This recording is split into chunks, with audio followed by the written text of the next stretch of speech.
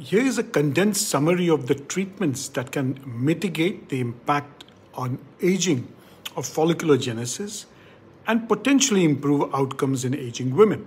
Number one is vitamin D.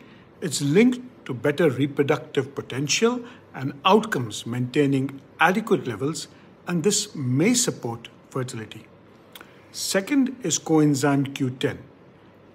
It enhances mitochondrial function in aging oocytes, so that literally improves the batteries, improves their quality, and may improve fertility outcomes.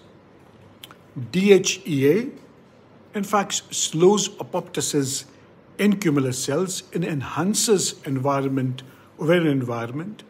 Embryonic aneuploidy may be decreased and mitochondrial dynamics. Testosterone seems to boost receptor activity, follicular recruitment and growth, and in some studies has been shown to have a positive impact on fertility. Letrozole, an aromatase inhibitor that increases testosterone levels, shown to improve oocyte retrieval and implantation rates in IVF. What do these do? They improve the treatments, they target biological pathways in ovarian aging and follicular genesis.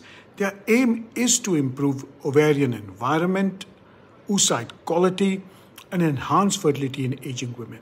What is the problem here? Research is limited and much further evidence is required.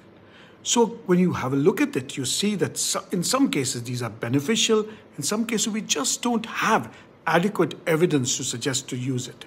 But this is what Fertility Sterility came up with as an article on modifiers of ovarian function and follicular genesis.